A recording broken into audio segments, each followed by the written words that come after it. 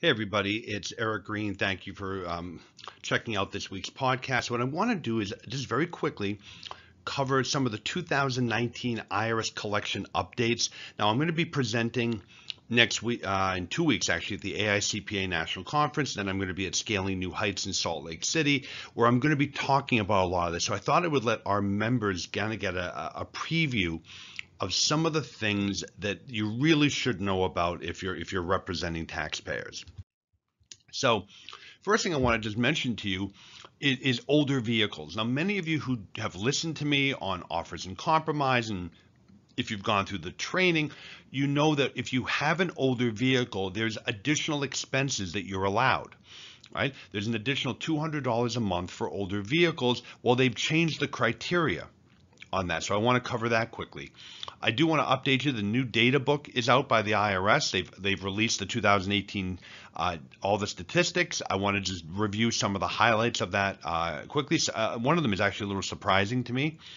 And then finally, just update you on the passport revocations and the collections that are coming in from that.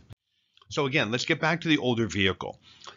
So if you have an older vehicle, the IRS for an offer, and it's only for offers. And the reason for that is because with an offer, we're looking at future income, right? They're trying to calculate your future income. And if you have an older vehicle, the IRS came to the conclusion that, there's just more repairs and maintenance on older vehicles. So they should allow this additional $200 a month if you have a vehicle that qualifies as a quote unquote older vehicle. Well, what was that? Up until a little while ago, it was a vehicle that was more than 6 years old or had more than 70,000 miles. That has now been updated. It is now 8 years old and 100,000 miles.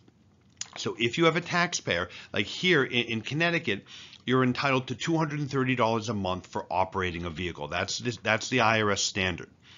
Well, now, if you have an older vehicle, meaning it's more than 8 years old or more than 100,000 miles, I would not get just the $230. I would get an additional $200 a month expense when I file the offer, or $430 a month.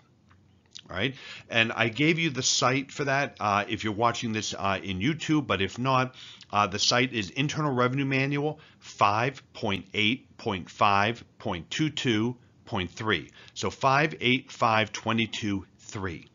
All right, and just in case you ever have an issue with the IRS, you know where to go and find it. And as I always tell people, I've given you the site.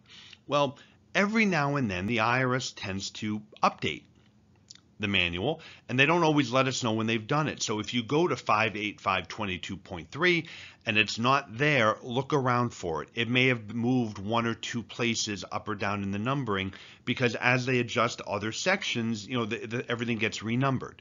All right.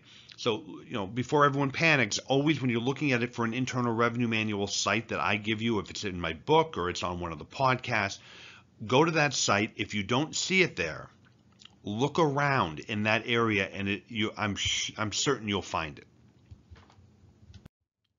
All right, now the new data book was released, and if you're not familiar with the data book, the IRS does put out a data book every year, and it has all the data you could ever want to know about the IRS. How many returns are filed by state, by income type, by type, like how many partnership returns, how many corporate returns.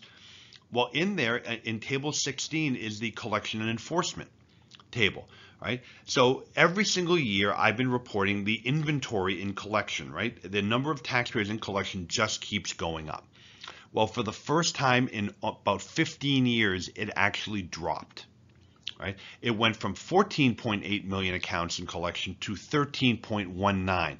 Now, what do I think accounts for this?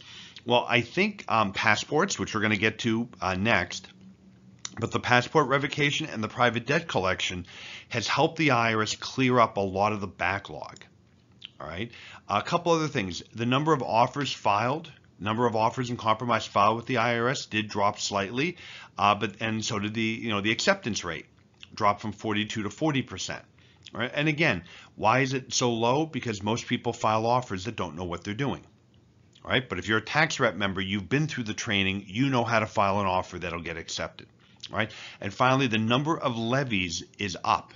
The number of levies issued by the collection division is up just under 9%, right? And I think that has a lot to do with Paul Mamo and Darren Guillot, who are, Darren is director of field collections, Paul is director of collections, nationally, really trying to get the field force to make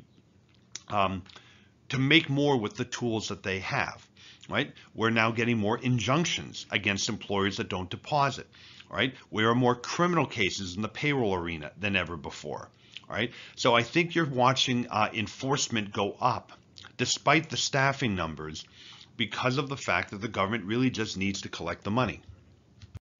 All right, and the final thing I just want to update you on is the passport revocation. Now, initially, when the FAST Act came out in 2015, the IRS didn't want to start actually revoking passports because, is there a due process issue? And so what they would do is they would certify if a taxpayer was seriously delinquent to the State Department, and the State Department would not allow them to renew their passport. But if you had your passport, you were fine, but you just weren't going to be able to renew it. Well, they are now moving to actually start revoking them.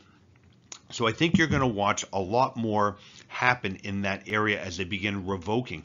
But so here's what's been happening: as those letters go out saying we're certifying you to the State Department and going after your passport, the program has brought in more than $900 million.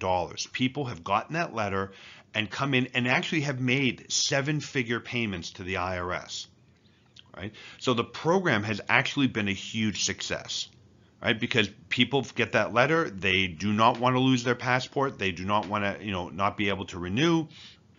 And so what you're seeing, I think, is a lot of taxpayers just simply, they've been sitting on the fence, seeing if the 10 years would run out, now decide that they don't want to risk losing their passport, and they're coming in and dealing with it. Again, it's not quite there, but it's almost $1 billion collected from that, right? Tremendous success as far as a program goes. So anyway, look, I told you I'm going to be out at the AICPA National Conference. That's the week of June 10th. The week of June 17th, I will be at Scaling New Heights in Las Vegas, doing IRS representation at both of them. All right, but on Friday, June 14th, I'm going to record that podcast episode from Las Vegas, and it's going to be an AMA episode. What do I mean by AMA? Ask me anything. All right, so if you have questions about IRS representation, whether it's building your practice, whether it's an issue with a client, offers and compromise, audits, criminal cases, whatever you've got, get it to us, all right? Email podcast@taxrepllc.com. Again, podcast@taxrepllc.com. I'll put it down in the description below. Email me your questions. I'm going to be answering all the questions I get on that program. All right, and I want to do more of this because I get a lot of email questions. I'm typing emails back, and it just seems to me it might make more sense if we shared it, because if you have this question, chances are a lot of other people have the same question. All right, so go ahead, email podcast@taxrepllc.com. If you can get it to me by June 12th, I will answer the questions on the June 14th episode. It's going to be an AMA, Ask Me Anything, as long as it's IRS related. Listen, you can ask me anything you want. Whether I discuss it on the podcast or not will be a different issue. But get your questions in. I think that's going to be a lot of fun. And thank you for tuning in. And I will hopefully get your questions for the 14th. And hopefully you enjoy this episode. Go check out the other ones. And we'll see you next week.